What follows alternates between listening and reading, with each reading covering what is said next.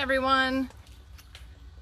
So I decided to try a new space today, and I am downstairs on my patio. I have my big umbrella to give me a little shade. So, you know, it's supposed to be hot again here in St. Louis today, which is always fun, right? Yeah, it's always fun. Anyway, today we're going to look at a few more tatting things. So I want to show you a Josephine ring, and I want to talk to you about the mignonette stitch, and I also want to show you a way to put the tail in as you start a ring. If you're starting a ring, you know, say you're like partway through your piece and you run out of thread, so you're starting a new shuttle and you need to like hide the end. I'm going to show you guys how to hide the end at the beginning of a ring, and it's something that Gina Brummett actually taught me back when I was a Lafayette lace maker in Lafayette, Indiana, and she's no longer with us, but the things that she has taught me carry on, so that's kind of nice. Anyway, so those are the three kind of tatting things that we're going to take a look at today. And then I want to talk about socks. And Tina is moving on Friday, so I am going to be back on Friday to kind of start my sock series. And we'll get into that and what to expect with that a little later on. But I am going to turn the camera down and just get right into the tatting portion of this.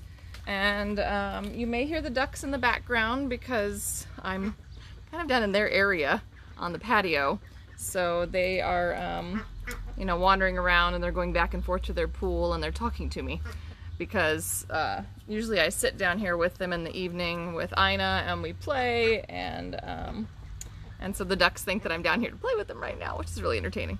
So anyway, let's go ahead and I'll turn that and we'll look at some tatting. And there's her new, fun new swing set that we are still working on and putting together. And there's all the duckies. See the duckies? They're down here getting their water, you know, gross, because that's what duckies do. All right. So I've put out, a new piece of fabric. So this was the little, just the little thing that we've kind of been working on, where I've been demonstrating how to do different things as we went along. So how to make rings and picots and join, and how to make a chain, and just all kinds of stuff that we've learned how to do. So I thought the next thing that I wanted to show you was how to make that Josephine ring. And the key to a Josephine ring is that you only use the front half or the back half of a stitch throughout the entire ring. So you don't make a full stitch. Remember, when we make a full stitch, you do the first half and the second half, right? So that's first half and second half. And I'm just finger tatting with the end of this because I'm demonstrating. So this is a full stitch. Everything that we've done before has been full stitches. So watch this little bit of magic. If you make a mistake and you're finger tatting, you can pull your stitches out. Oh, I love that, because remember, tatting is just making stitches on a core thread. All right, so there are some people who really like to do just the front half, and that's fine. So you're just gonna make the front half of the stitch, bring your thread over and pass it under, can't get my tail, under and over, there we go, back through the loop, under and over and back through the loop, and you would just keep doing first halves all the way around to make your ring. I kind of prefer just back half, because it's a little bit faster, and it's just a personal preference. It is going to snug up under our last little join here, because here we did a lock join at the end of a mock picot. But just make a bunch of back halves. So just dangle it in front and then back half, back half, back half. And when you get enough of these in a ring, so sometimes it might be, 12 halves or 20 halves or 4 halves, whatever it is. Okay, probably not 4 halves. It's usually a larger number.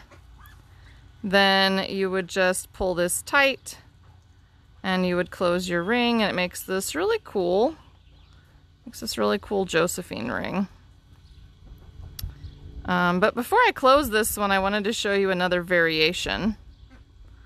So this is if I'm pulling all my stitches really tight, and just pretend that I've closed that ring all the way down. There, we pretend that I've closed it. Oh, look, it's a Josephine ring, right? We're pretending. But let me pull my core thread out. So watch this, we'll undo all that work. Boom! There it went. Okay, so if I pull my core thread out and I do this, then let's say I'm doing those back halves, and we'll do the first one pretty tight. But now let's put a little extra in, so that it's almost like having a little extra picot in between our stitches.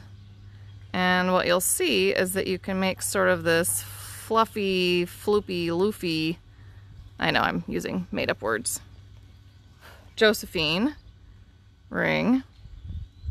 But when you pull these together, you get a totally different effect, just because you've kept that little extra thread in here. Look at how fun that is. That nice, soft, open loop. So now I am going to close this all the way down. See what happens? There we go. So there we have that Josephine ring, but we gave it just a little extra dimension by leaving a little extra thread in between those stitches, so that you have a little bit more of a fluffy, loopy Josephine ring. I think that's kind of fun. So just two different ideas. You can pull them all tight so that you have a nice tight ring. You can do just front halves, you can do just back halves, you just have to be consistent. Or you can make it a little looser, a little fluffier by putting in a little extra start to your picots. All right, now then, here I'll leave that out while I swap things. So there was our little Josephine ring with extra picot length. So let's say we're gonna do the mignonette stitch. So usually when you do the mignonette, it's a method where it's just single shuttle tatting, and you're going to connect it to it's where you're connecting a ring to a large picot or bare thread, and the ring slides on the thread. You can use it on a straight edging, or you can make it round. And mignonette is a way to kind of make an open groundwork with these teeny tiny little rings. Teeny tiny little rings. I feel like mine is very untidy, so I don't do it very often because I just feel like it's really untidy, just really untidy. And maybe I just need to practice more. But what happens with these little mignonette rings is you essentially make like one little ring with some picots on it and some single stitches in between, and then you build them out, and each of these is a little ring, just a little ring that's one stitch. It's like a one stitch ring, sometimes a 2-stitch ring. They're very, very small, right? Super small. And the idea is that you use these bare thread spaces then to move between them. So you can use a picot gauge. I'm usually too lazy to use a picot gauge, so I just kind of fake it. And if I'm going to show you this, usually what you would do is you would leave a tail and then you would climb up out of it with split rings. But I think I'll just show you like the idea of it. So, because I'm not doing a big project, I suppose I could do some kind of project where we've got, you know, anyway. Just make these little teeny tiny rings and leave a space. And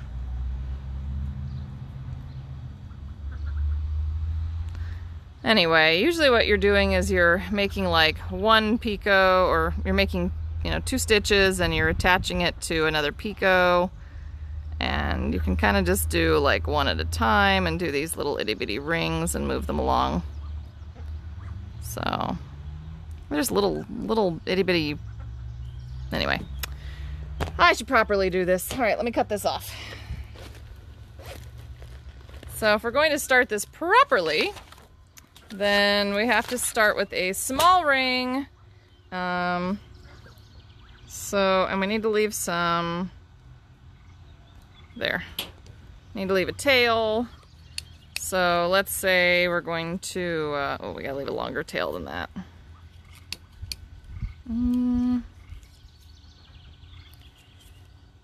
So, I don't know, let's do maybe 5 picots. So if you remember how to do your picots, then that's the space between your stitches. So there's 1 picot, here's 2 picots, and I'm gonna pull on that a little bit. They don't match because I'm not using a picot gauge, so that is the disadvantage. Not using a picot gauge. 3.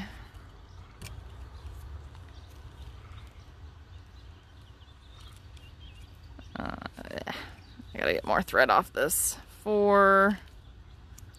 Oh yeah, they're like really funky. So your picots should be all the same size when you are doing the start to a little mignonette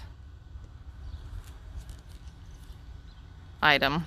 1, 2, 3, 4, 5. Mine are not. They are very sad, but that's okay. So we're gonna go ahead and pull our little ring closed. Yep, here we go. And then we're gonna use the tail and the shuttle thread, and we're just going to make a little mock picot. Shoot, hang on. It's gonna be hard to see this mock picot, but I'm gonna hold this one. Oh, these Tapsi shuttles. This is a giant shuttle, by the way. Giant shuttle! But it does nicely hold my my thread. And oh my goodness, that's like enormous. Okay, let's see if I can move that a little bit. I'm gonna grab a crochet hook. I did remember to bring the crochet hook set down just for this purpose. Just for this purpose. That's slightly better. Okay, this is really sad. All of these should be the same size. But I didn't pay enough attention. So we're just gonna go with it. We're gonna go with it. So we've made our little mock picot and we've tied it. And then I'm going to use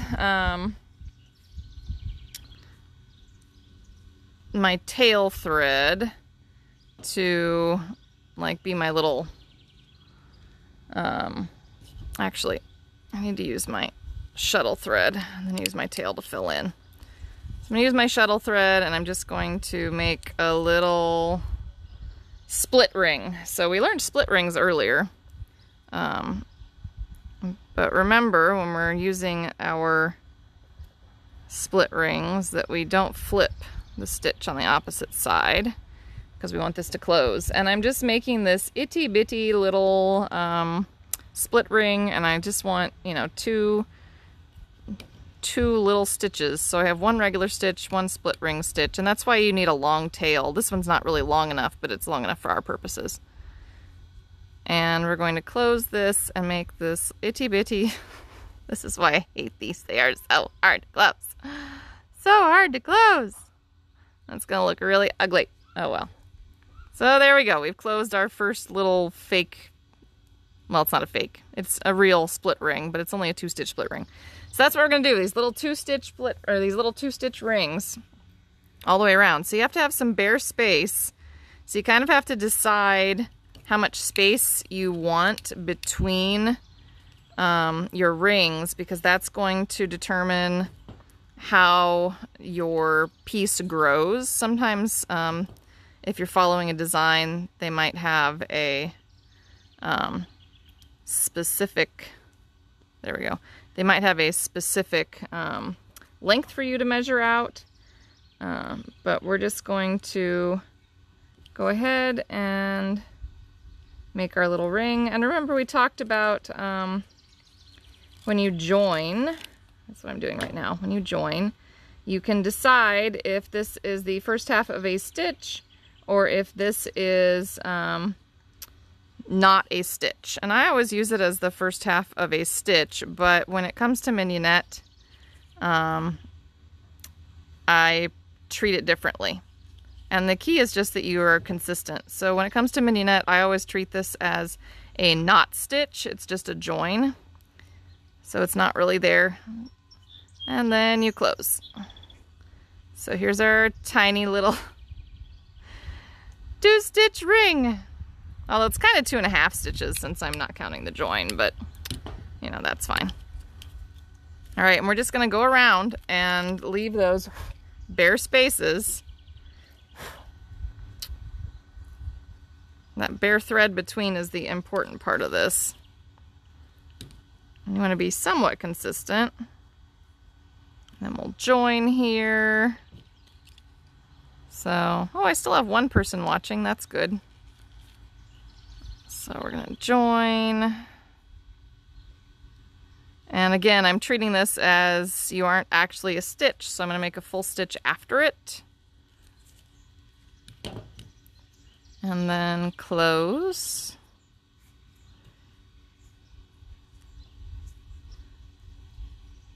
And you can see I was not consistent, so I have a really long loop here and a not so long loop here. Oh, and we just keep going around. So I'll try to make this quick and not too painful for my 2 people. Oh, I have 2 people watching now. Yay! So leave a space, and then I'm going to join again. And because I'm using the Tatsi and I don't have a pick on the front of it or a hook on the front of it, that's why I am using my crochet hook there. And I'm just going to tighten this join down, and again I'm just going to pretend that it's not actually a stitch. There we go. And then close that up. And it looks extra ugly in this giant thread as far as I'm concerned. Maybe you'll like it. Okay, and so we just keep going around and we just keep doing that. And then on the next round you would do another split ring, build your way out, and then do the next round. And split ring, build your way out, and do another round. And if I didn't leave quite so much bare thread between my spaces, then it would look better. But anyway, that's the start of a mignonette item if you're doing one in the round. This is also kind of the start if you're making squares. You just treat the corners a little bit differently than you do when you are just going around and around and around. But yeah, that's the start of mignonette. So okay, now we can ignore this one for a little bit. And the last thing that I wanted to show you was how to hide your ends when you were starting a piece. So let me grab my other Tatsi tatting shuttle here. Okay, now then, let's say that you are starting a piece, or you know, you had to add thread. So when you make the first half of your stitch, if you fold the tail back under, so this is kind of what it looks like. You fold that tail back under right here, and you tighten that stitch down. You are burying the tail within the core of your stitch. And sometimes I just take the tail and shove it up through, and sometimes I hook it with the crochet hook. And I'm just going to hold it along with the core thread. This is also how you can carry colors along so that you can use them. You can hide them. It's a kind of padded tatting. So here's if I'm going to use my crochet hook and pull it through. Just hide it, hold it with that core. And then again on the second half of this, just pull your tail through just like that. And we are hiding the start of that tail so that you don't have to go back in and figure out how to weave this in later. And I usually put my tail under at least 3 or 4 stitches, but you can do more if you want. It just depends a little bit on your pattern and how big your next ring is, or your next chain for that matter. So there we go. We learned how to bury our end, and I showed you that little bit of mignonette, and we talked about Josephine rings. So lots of fun there on the tatting front today. All right, I'm gonna flip this back around and we're gonna talk socks. Socks and what I am planning for the sock series starting with Friday, because I will be here Friday since Tina is moving. All right, close up of Kelly. Okay, and oh, it's a little bit off, but it's all right. So, my peoples, I really like socks. I'm really in the mood to make socks. In fact, I am working on, I think my 3rd pair of socks in 3 weeks, because I really like making socks right now. It's just what I'm in the mood for, and I'm not even making fancy socks. I'm just making stockinette socks. You know, Ina is not super excited to give me any crafting time, so making stockinette socks allows me to at least knit a little bit most days. So if you want to join in the fun and you want to make socks, I'm going to do a whole series starting with cast-ons. So I'm going to show you how to cast on and do like magic loop, and I'm going to show, and I have different needles here. So I have Hiya-Hiyas, I have signatures, I have the ChiaoGoo, what is this, the Twist Mini interchangeable set, so tiny needles, and the red cables that Tina loves so much. But I'm going to show you how to do magic loop, and I also have these guys, which are the Hiya-Hiya Sharp, the flyers, the Flexi flyers, something like that. Whatever these are, the tiny little interchangeable, not interchangeable, these are just the tiny little fixed ones. They do have an interchangeable one now though, so if you really want the interchangeable sets, we carry both the interchangeable set and the fixed sets for these guys. And then my preferred method, of course, is the double pointed needle. So I actually have my DPNs in here, but you can use whatever one you want. And I'm going to show you how to cast on with double pointed needles. I'm going to show you how to do it with magic loop. I will try to have enough yarn ready to go to do 2 at a time. And then I'll also show you the Hiya-Hiya. Excuse me. My allergies are really bad right now. Like really bad. They've been really bad all year long. I think the trees are trying to kill me. That's all I can say. Anyway, so here's one pair that I made, and this was my crazy pair that doesn't match for my friend Heather.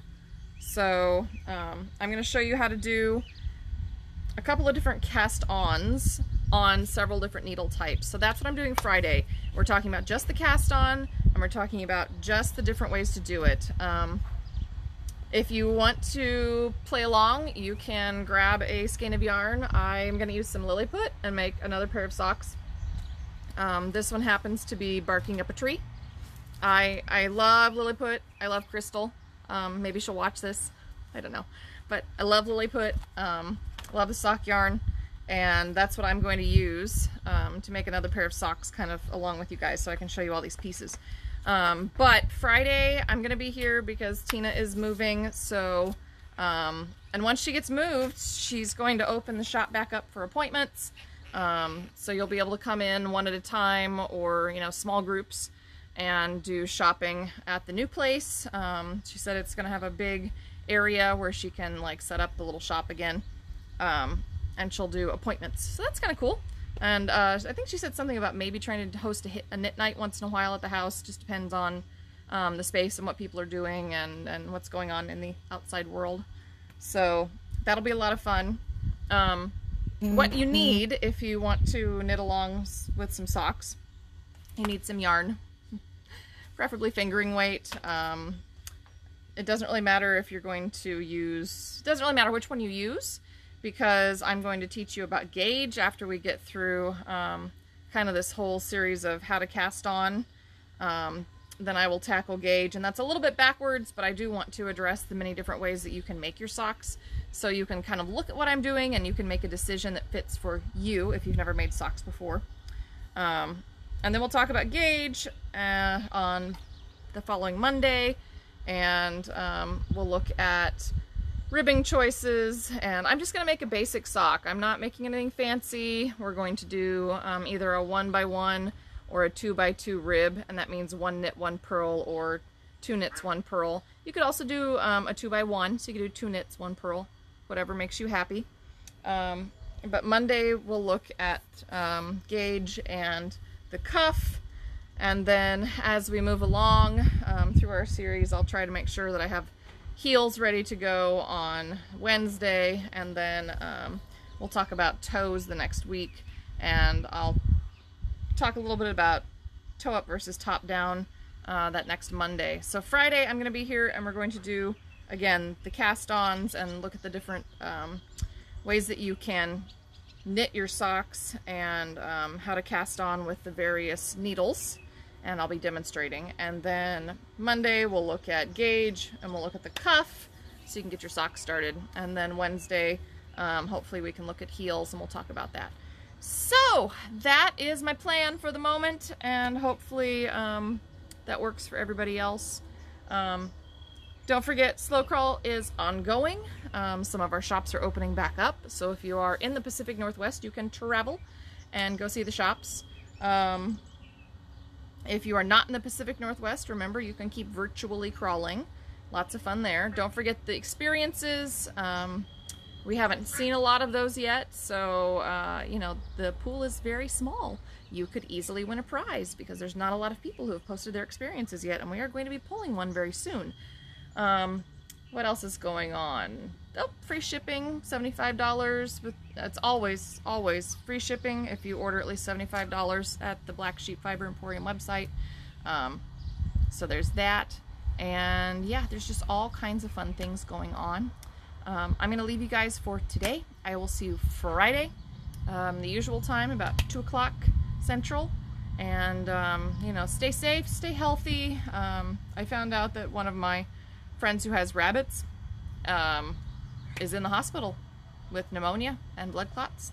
And she tested positive for COVID-19. So it is still out there. It is still serious. And, you know, I really hope that she pulls through. So cross your fingers for her. Wear your masks, wash your hands, and stay healthy. Keep crafting, and I will talk to you guys Friday.